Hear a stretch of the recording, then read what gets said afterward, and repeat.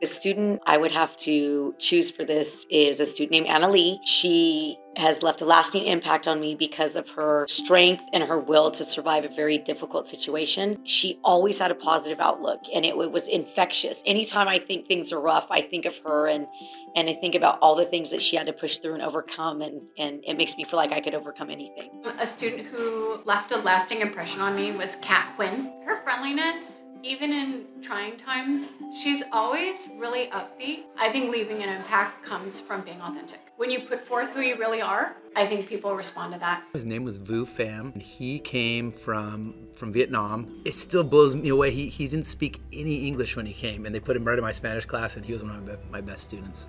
His joy was contagious. Every day he came into class happy, smiling. He would stay after class all the time just to speak to me in Spanish and ask me about my lunch or what I was doing or about my weekends.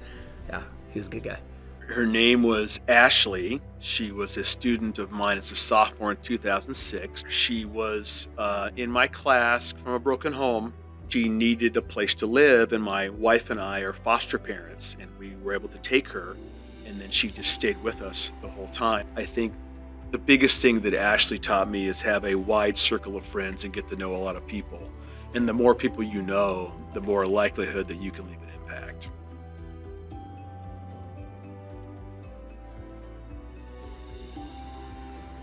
I want to be remembered as a person who always laugh at jokes, even though sometimes I don't even understand them. I just hope to be remembered for making LQ memorable or like fun. Yeah. I want to be remembered through my sports. I want to be the person who starts motivating others, like helping others like do their best. I want to be supporting everybody, you know, I want to make sure they're smiling every day, create that positive environment. I think I want to be known as someone who's very genuine. I think to genuinely be part of a community is something that I want to be a part of.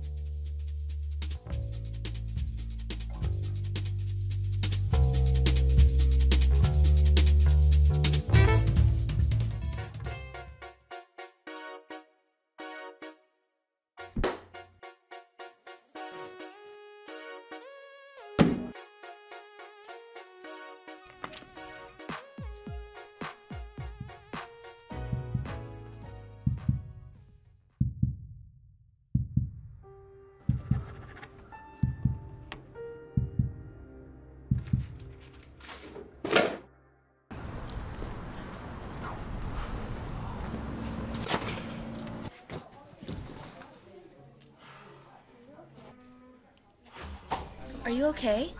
I don't know how you guys do it. I'm really stressed. Well, personally, I sometimes just pull out my sketchbook and start doodling. And sometimes I see people walking their dog and they're stressed. Or listen to music while doing that.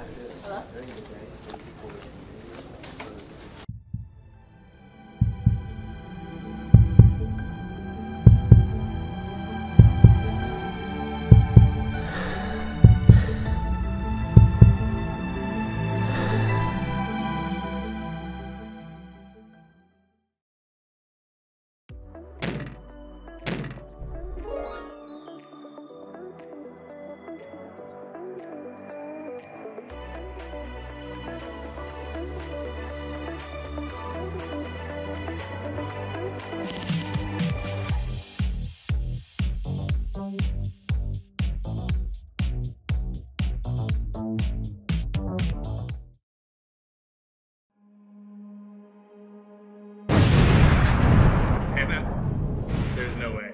It's one of the most ridiculous things that we tell children is that there's a mythical, jolly, chubby man squeezing down a chimney to give them gifts. It's ridiculous. Santa is fake. In your dreams.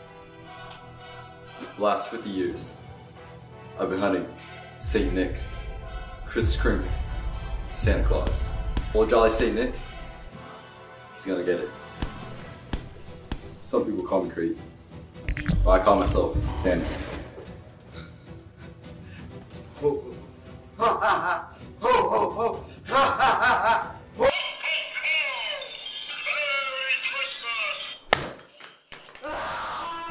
What's he up to? Is he making a list?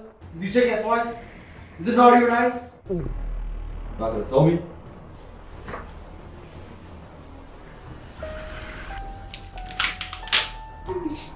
I don't know. Does this guy know? Not Mr. Rudolph. I guess you don't know.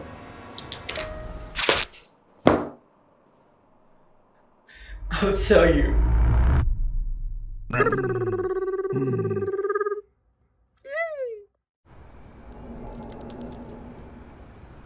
What? This is not the North Pole. We're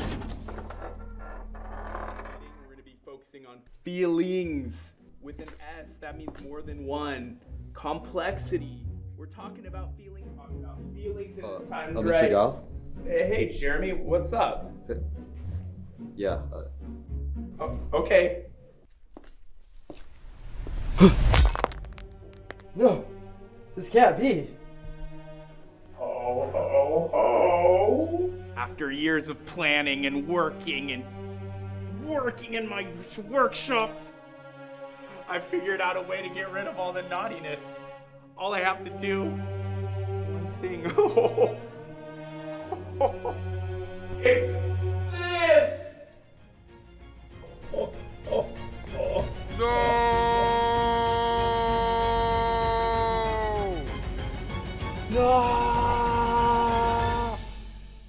Oh yeah.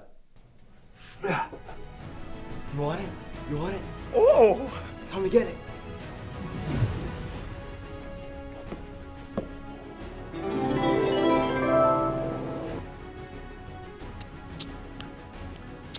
What? Wait, why are you doing this?